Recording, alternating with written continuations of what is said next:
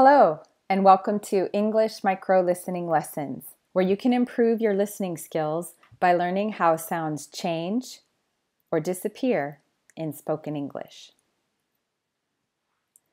This series of videos can be watched in any order and can be used for self-study by independent English language learners or in a classroom by English language teachers. There's information in the box below the video for teachers. Spoken English can be difficult to understand due to something called connected speech, which is the continuous stream of sounds without clear borders between a sequence of words. There, that's better.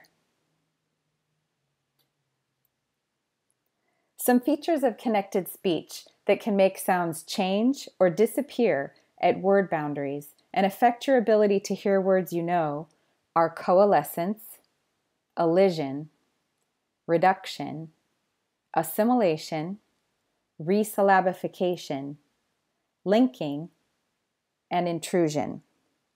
Don't worry, I'll explain what each of these means in this series. Awareness of them will improve your ability to hear individual words in the stream of spoken English. Ready? Here we go. This is Biddy Booker singing a cover of Joan Baez's song, Go Away From My Window.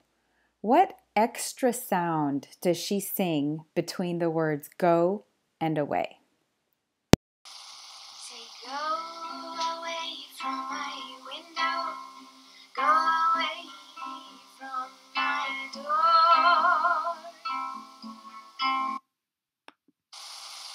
Say go away from my window, go away from my door.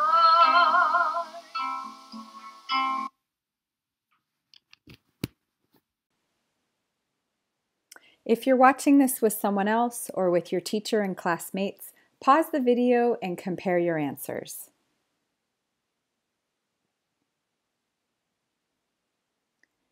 She adds the w sound in between those two words.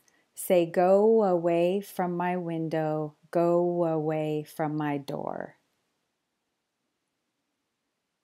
Why does she do that? It's due to a feature of connected speech called intrusion. Some people also call it linking, which is when an extra sound is inserted between two other sounds to make pronunciation easier. So here with the intrusive or linking w, sometimes a w sound is inserted between two vowel sounds at a word boundary. So with the words, we've got go, which ends in an O, and away, which starts with an A or a sound in this case.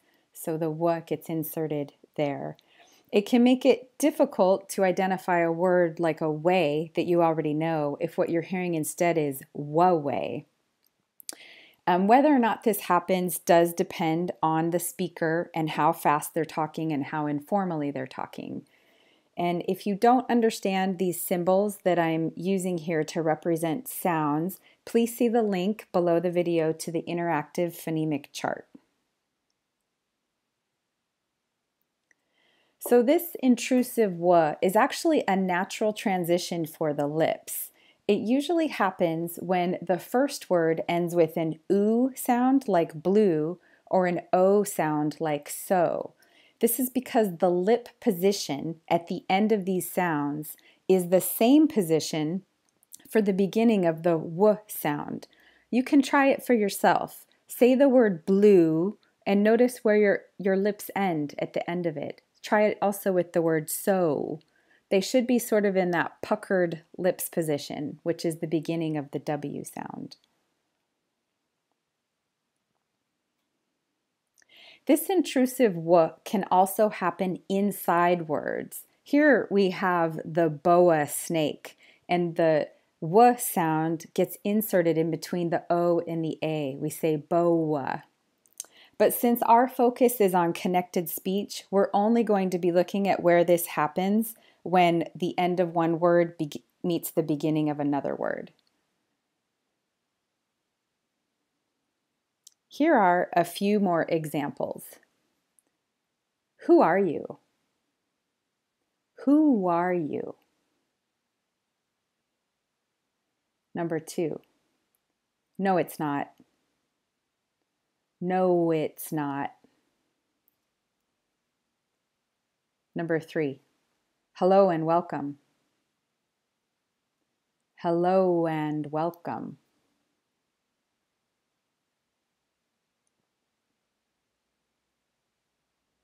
To help you hear the intrusive w, I'm going to say 10 phrases. Please write what I say. If you need to, pause the video and number a paper or document 1 through 10. So again, listen and write or type what you hear. Each line number here on the screen will tell you the number of words in that phrase or sentence. Here we go. Number 1, go inside. Go inside.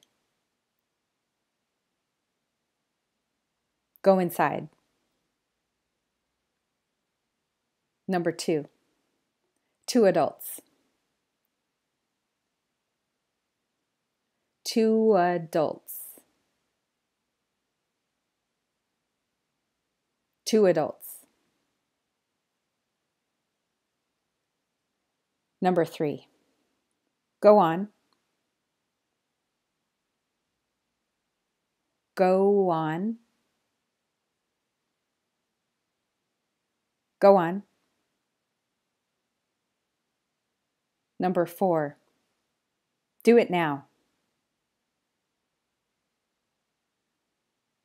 Do it now. Do it now.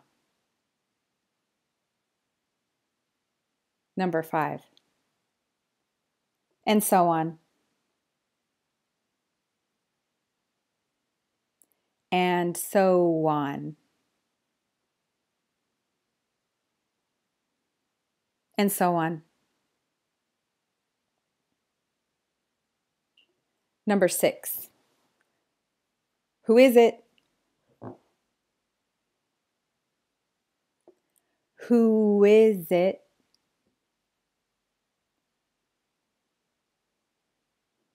Who is it? Number 7, you are correct. You are correct.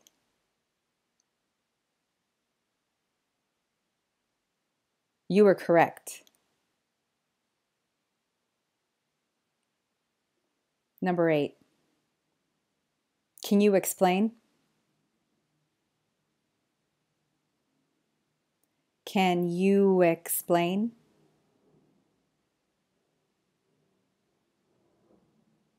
Can you explain?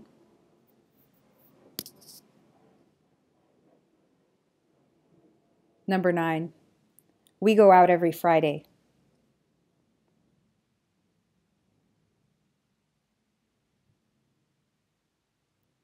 We go out every Friday.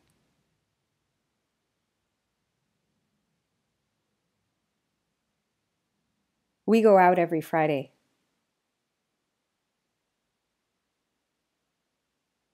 Number 10, she also owns a restaurant.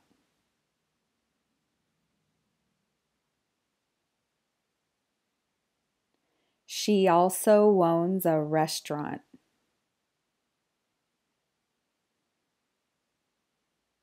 She also owns a restaurant.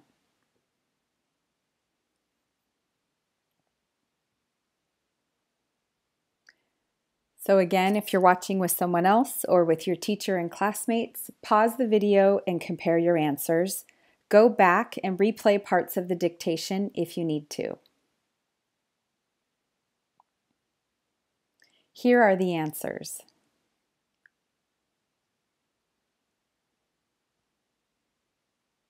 Pause the video if you need to while you check them.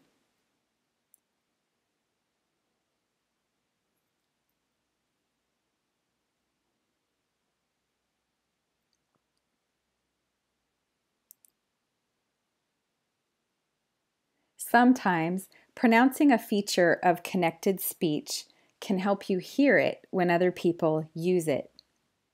So please listen and repeat. Try to insert the w sound there, or at least notice yourself saying it. Here we go. Number 1, go inside. Go inside. Number 2, 2 adults. 2 adults. Number 3, go on. Go on. Number 4, do it now. Do it now. Number 5, and so on. And so on. Number 6, who is it? Who is it? Number 7, you are correct. You are correct.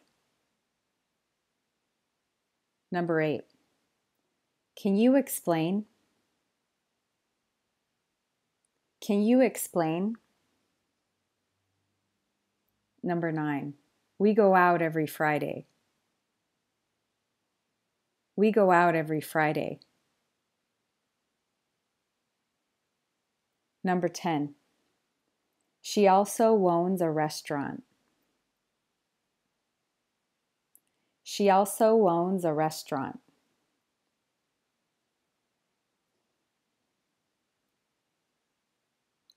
To review, sometimes a w sound is inserted between 2 vowel sounds at a word boundary. This usually happens when the first word ends with an oo sound like new or o sound like no. A final example is, who am I? Who am I? Now it's your turn. Think of another example of an intrusive w sound at the boundary of 2 words and write it in the comments or pause the video and share it with your teacher and classmates.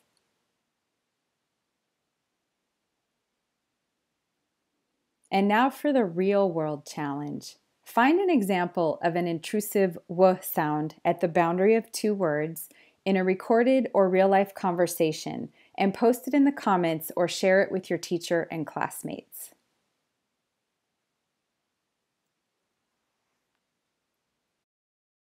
Thank you for watching this English micro listening lesson. I hope it has helped you to better hear how sounds change or disappear in spoken English. Bye.